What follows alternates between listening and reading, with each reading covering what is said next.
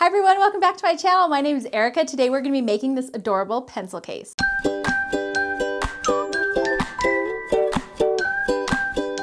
So it's basically back to school time, so I thought, you know what, why not make a cute pencil case? This is super beginner friendly too, so if you're a new sewer, this is a perfect starting project. And of course, it's adorable. Look at this cute pouch. This fabric is from Stacy Itsu, and there's the front, and then here is the back. It's absolutely adorable. And of course, it is lined with some super cute fabric as well. I do still have a broken elbow, but I can sew. I just need help cutting out the pieces, so I had my daughters help me cut out some of those pieces. So I think we're ready to go. Let's head over and see everything we're gonna need to make this fun project. So for your backing fabric, you'll need a piece that's 5 by 9.5. For your front, you'll need a piece that's 4.5 by 9.5, and then you're going to need 2 pieces that are 2 inches by 9.5. For your lining, you're going to need 1 piece that is 6.5 by 9.5, 1 piece that is 4.5 by 9.5, and 1 piece that is 2 by 9.5. And then for your foam, you're going to need a 6 by 9 inch, a 1 by 9, and a 4 by 9. And then you're going to need a 12-inch or longer zipper. This one is just the one I have that matches, so this one's way too long, but it just needs to be 12 inches or longer. Then of course you'll need some basic sewing supplies. So we've got our Wonder Clips, a rotary trimmer, and of course our ruler. And other than that, you just need a sewing machine and some thread. Let's go ahead and get started. So we're gonna set our lining pieces aside for right now, and we're just gonna work with our outside pieces. And we're going to take one of our accent pieces and our backing piece, sorry, I'm grabbing the wrong ones here. We're gonna set those aside. We're gonna take our back piece and one of our accent pieces, and we're just going to sew that right sides together using a 1/4 inch seam allowance.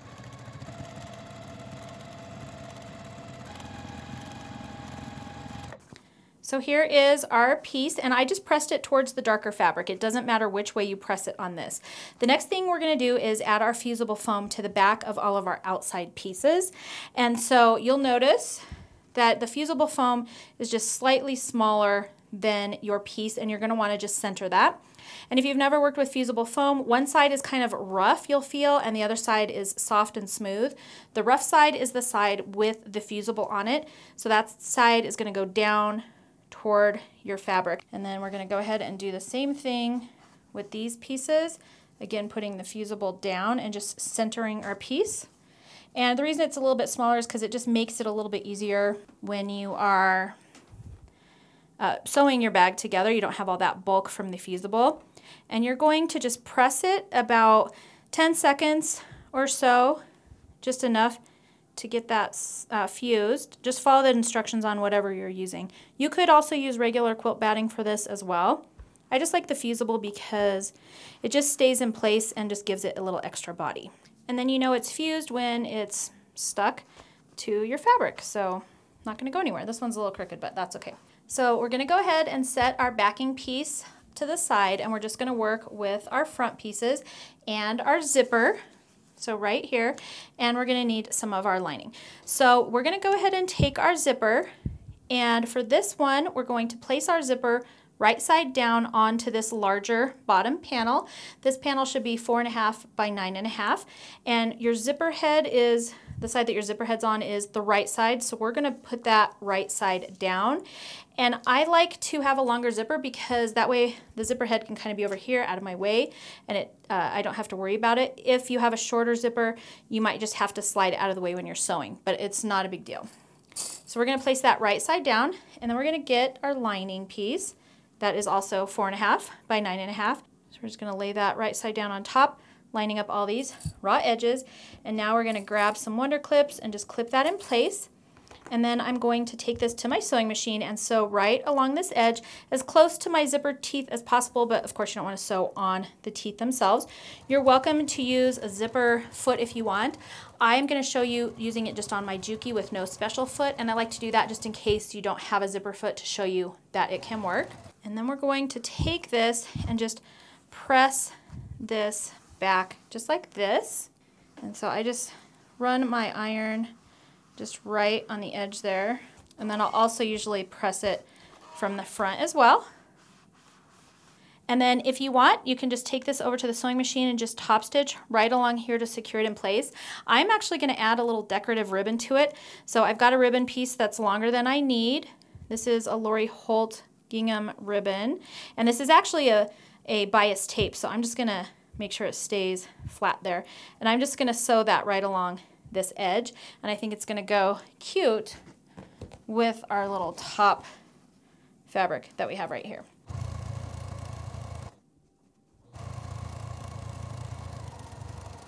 All right, isn't that cute? Okay, now we're gonna do the same thing with our top. So we need the top, the zipper, and again, our lining piece. So for this one, we're gonna lay this piece right side down on top of there, and I'm gonna go ahead and just pin it in place really quick because we still need to put our lining on, but I feel like it's easier to see what I'm doing if I already have this one clipped in place. Now we're gonna turn it over and we're gonna add the lining to it. And I want my lining to be going the same direction. And you just want to line up these raw edges over here. Okay. All right, again, 1/4 of an inch.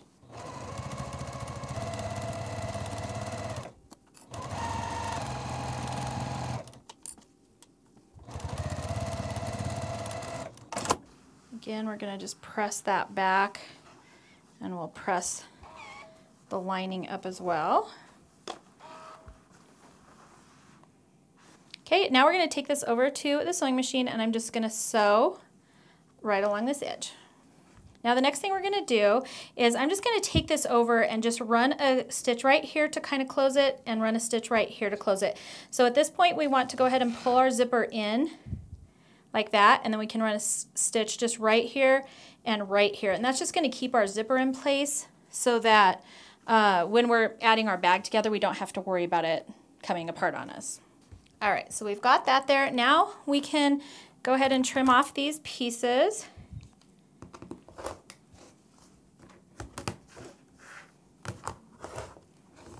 Okay, now we've got our lining, our backing, and our front piece, and so now we're going to sew them together, and we're going to sew them right sides together and then flip them. So again, make sure that your zipper is out so that we can flip our pouch out through the zipper, but you don't want it so far that you're going to be hitting it with your sewing machine. So we're going to take the outside piece and place that right side down on top, and then we're going to place our lining right side up. So you're going to see the lining on both sides. Okay, so again, I've got my outside piece right side up, my backing piece right side down, and then my lining piece right side up. And I'm just going to go ahead and clip all of these layers together all the way around. Now, because we want this inside to be potentially washable, we also don't want raw edges in here, I'm going to run a zigzag stitch all the way around the inside edge of our bag. You could put a binding on it, but I don't like to do that on these smaller bags because it's just so bulky, and it's just a pencil case, so I'm not too worried about the inside, but I am going to zigzag stitch all the way around. So on my machine, my zigzag stitch is this 03 right here. I'm doing 3.6 width and 0.5 length. And I am going to make sure I have the right foot on my machine so I don't break a needle. And then I'm going to try and sew around the edge. If you go a little bit further in, that's okay. Your pouch will just be slightly smaller. Another tip on this would be to use a denim needle because you're going through a lot of layers. That can help out some machines just so you're not breaking a needle or it's not struggling to get through the layers. When you get to the corner, just leave your needle in the down position, raise your presser foot, turn your work, and keep on going.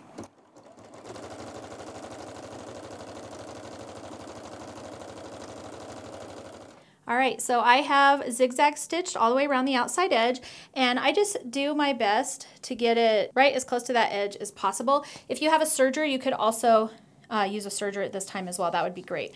So now we just need to turn it right side out. And we're going to be done. Of course, I like to give it one final press as well. Now, if you have one of these handy tools, this is from Modern American Vintage, and it is a point turner. You can also use a chopstick. You can use, some of the Hera markers have that point on the end as well. Clover makes a really cool one. I love these Modern American Vintage tools because not only are they functional, but they're also extremely pretty. All right, and here we go. So I'm just going to give this a press, And voila, we have our cute finished pencil bag. By the way, this doesn't just hold pencils, it can hold sewing supplies. It also fits crochet hooks, stitching supplies, and knitting supplies, making it the perfect pouch for just about everything. All right, guys, that is it. This project was so fast and easy. As you can see, it came together really quickly. Again, it's totally beginner friendly, and I like adding that little ribbon embellishment on the front. I think it gives it a little something extra, but you definitely could skip that step if you wanted to. This pouch finishes at about 6 inches by 9 inches. All the cutting instructions will be in the description box below the video, and I will have a written pattern if you prefer that as well. So just check below the video for all of that information. So here are our two cute little pouches. My daughter made this yellow and black one. I think it turned out really cute. She did all the sewing on this herself. She did this cute stripy lining, and then she added that fun white rickrack along the edge just to give it a little extra pop. So I think hers turned out really cute. And her seam allowance was a little bit more than mine, so you can kind of see the difference. Hers turned out at about 5.5 by 8.5. Mine was 6 by 9. So I tried to stick to my 1/4 inch seam allowance. She did more of a 1/2 inch seam allowance because that was easier for her. Both of them will hold pencils just fine, and I think they both turned out really cute. So that's going to be it for today's tutorial. I hope you enjoyed it. If you did, please make sure to thumbs up and subscribe so I know to keep making those videos for you. You can also hit the notification bell so you don't miss out on any upcoming fun. Thanks for joining me today, and I will see you next time. By the way, this doesn't just hold pencils, it can hold that. Hi everyone, back to we could add a little embellishment on that zipper too. Oh, I should have thought of that. If you're seeing this, add a little embellishment on that zipper pull. Super cute.